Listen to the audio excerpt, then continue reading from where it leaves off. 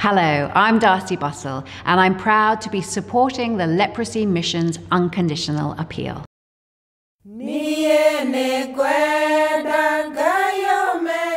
I first met people living with leprosy 3 years ago, whilst on a trip with my family in Mozambique.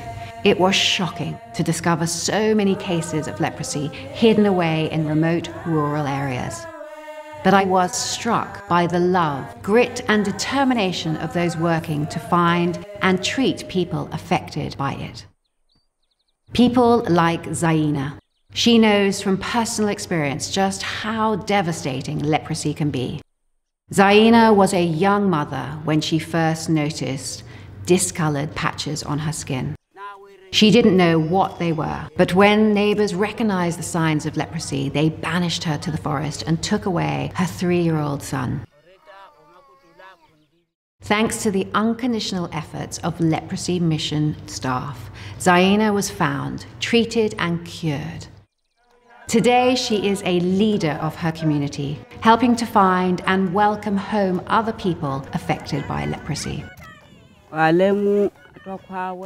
Anyone who needs help comes to me, and the people who once banished me now come and participate in our meetings.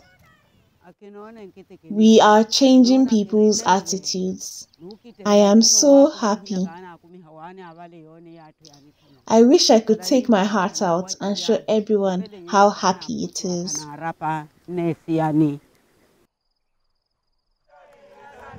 Zaina is just one member of a large community of leprosy changemakers, made up of health workers, public speakers, and volunteers, all determined to make leprosy a thing of the past.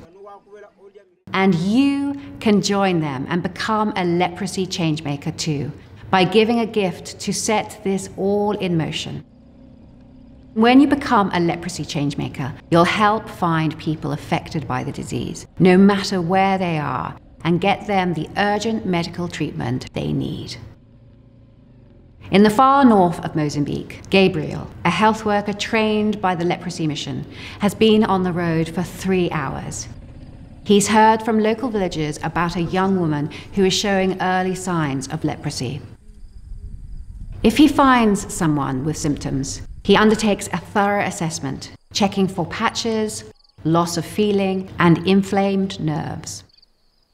People often worry about what will happen to them if leprosy is confirmed. So Gabriel is ready to offer help and advice.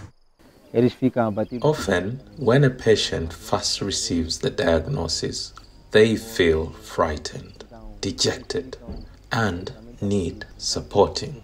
We have to prepare them because the treatment is long. We also talk to the community. We invite them to a place, a community hub, where we give lectures about leprosy and stigma to reassure people.